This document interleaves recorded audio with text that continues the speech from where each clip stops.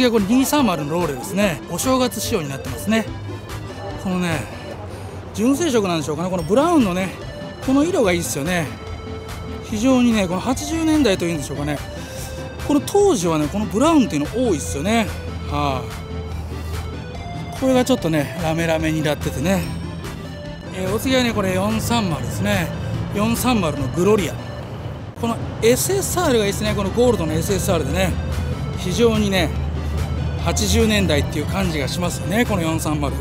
これセドリックって書いてますね。でもオーナメントはねグロリアだったんですけどね、セドリックのね間違いでしたね。お次はねこの4メリね、これかっこいいんですよね。これ旧車万博でもね出展されてましたけども、まずねローレルウィンカーにね当時もののボルクメッシュでね、明和のジャガーミラー、このサーフラインを横切るねナックルラインですよね。でカモメウィングとでワンテールというね70年代のお約束をね全てね抑えたねこの4ミリでね、この4ミリかっこいいのここなんですよ。このリアのねサーフラインにねこのかぶったこのねボルクですよね。これがかっこいいんですよね。外装だけじゃなくて室内もね70年代なんですよね。このチンチラ張りにねこのウッドステアリングね、リアはねペンギンのねあれチューハイのやつじゃないですかね。チューハイのねペンギンですね。非常に70年代のねお約束をね抑えてますね。ちゃんとここね R 賞になってるというね。大人のおもちゃ、こちら豚目のマーク2ですね。はったりオイルクーラーがついてますけどね、このブラウンもねかっこいいですよね。これねおしゃれですよ。ボディと同色にね塗られたこのマーク2がねおしゃれですね。でね板っぱねとでこのねつり革ね、これ80年代ですね。でこれ Y30 のバーンでしょうかね。 Y30 のバーンですね。で13のシルビアですね。もう13のシルビアもねもう旧車ですよね。ここにね西部警察仕様のね R30 がありましたね。かっこいいですねこれ。でまずね西部警察仕様のねフロントスポイラーですよね。フォグランプの横はねこれ赤色灯になってるんですよね。でこのなんていうか名前わかんないですけどね、このボンネットの横のやつね。フェンダートリムにねこのアルミ円形の92ですよね。これ西部警察のね仕様と同じですよね。室内ナルディですね。ナルディにレカロシートですね。でねこういうねスカイラインって書いたやつとかね、このカバーとかね、このちょっとね正式な名前ちょっと忘れちゃったんですけど、これブーメランって言うんですよね。これねブーメランってねみんな言ってたらしいですよね。でこの AD3 のねこのウィングですよね。でこのアンテナと西部警察仕様も完璧ですよねこれね。西部警察の中でもねマシン X のね1号車ですねこれね。1って書いてるじゃないですか。これがねマシン RS の中でも1号車なんですねこれがね。見事に再現されてますね。これはプレジデントですよね。シルバーがね非常に綺麗なプレジデント。ホワイトリボンにねこのアルミクレーガーかな、非常にねアメリカンですよねこれね。プレジデント、これリアからがねいいですよね。このねモールがねいいんですよね。でこのフェンダーにねきっちりかぶってるというねこの感じがいいじゃないですか。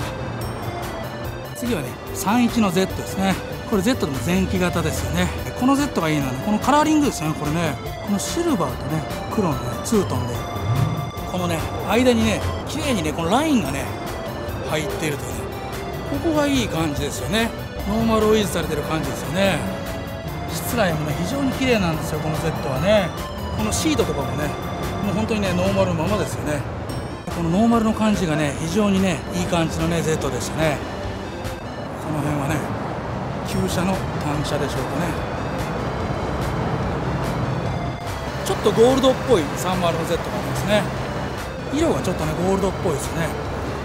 アルミは渡辺ですけどもね、わあこれすごいですね。これもう助手席取っ払いですね。取っ払ってますよ。あ、これいいですね。 Z 純正のねダッツンコンペですね。これ Z 純正なんですよ。これがいいですよね。おお、これマジですか？これ432なんでしょうか？ちょっとわかんないですけど、これ432って書いてますね。ということは S20 を積んだね幻の Z ですよ。432仕様なのか本当の432なのかちょっとわからないですけどもね。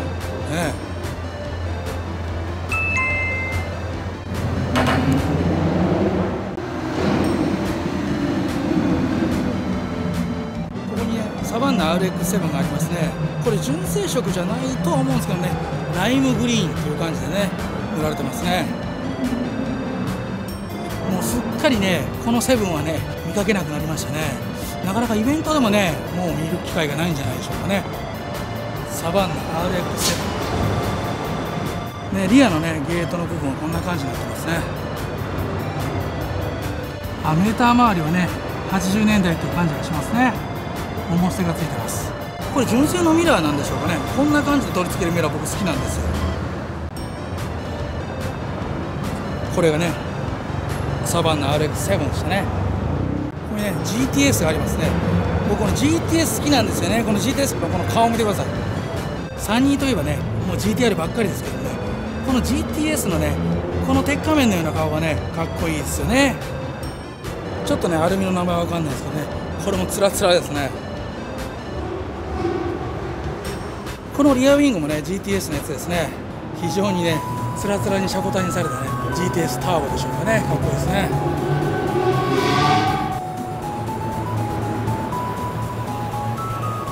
ここにねすごい綺麗な白のね510ブルーがありますね。アルミはねレーズでしょうかね。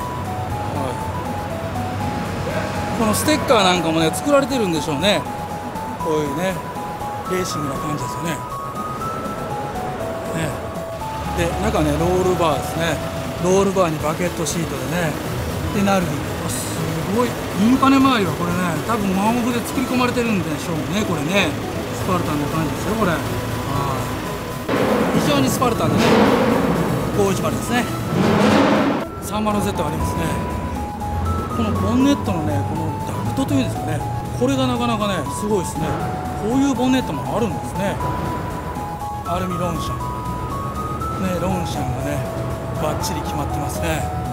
これもねこのリアのねこっからの感じがねかっこいいじゃないですかね。この Z ねこのロンシャンもね深リムですよ、でねダッツンコンペですね。でこのね Z はねこのノーマルのねシートがかっこいいんですよね。非常に変わったボンネットのね 30Z でしたね。この辺はねサニトラ軍団ですね。サニトラ軍団、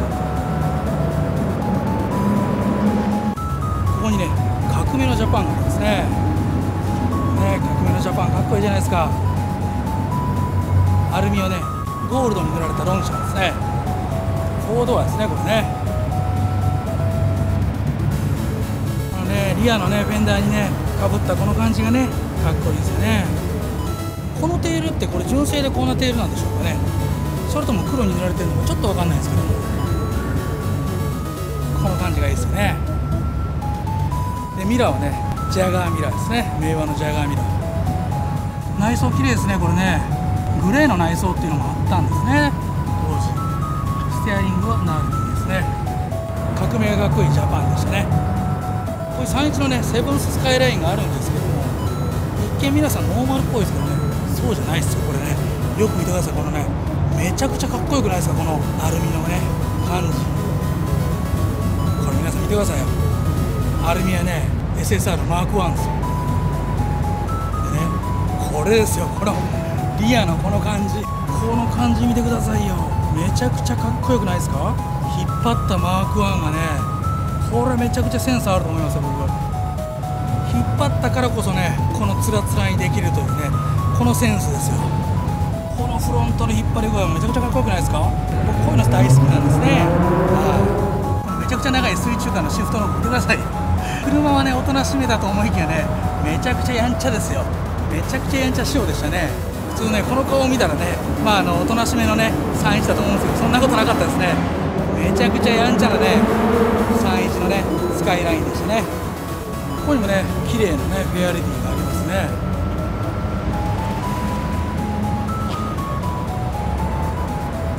非常にねかっこいいですよね。この時代のねメーター周りはね、このアルミ渡辺なんですけどもね、めちゃくちゃ車庫端にされてますよこれ。このアルミの具合がねめちゃくちゃいい感じなねフェアレディでしたね。非常にレーシングなねハコスカがありますね。片目だけねジャケットをね羽織っているというね。でこのグリルレスのねフロントにはねオイルクーラーがねちらりと見えるというね、これがねいいですよね。ボンネットはカーボン調ですね。アルミはワークでしょうかね、ちょっと何インチか分かんないですけど、前後にオーバーフェンダーがね貼られているというね。でこの色はいいですよね。なんかねサファリブラウンのメタリックっていうような色ですね。でダッツンカンパニーね、ダッツンバケット、もうこの辺はねお約束ですよね。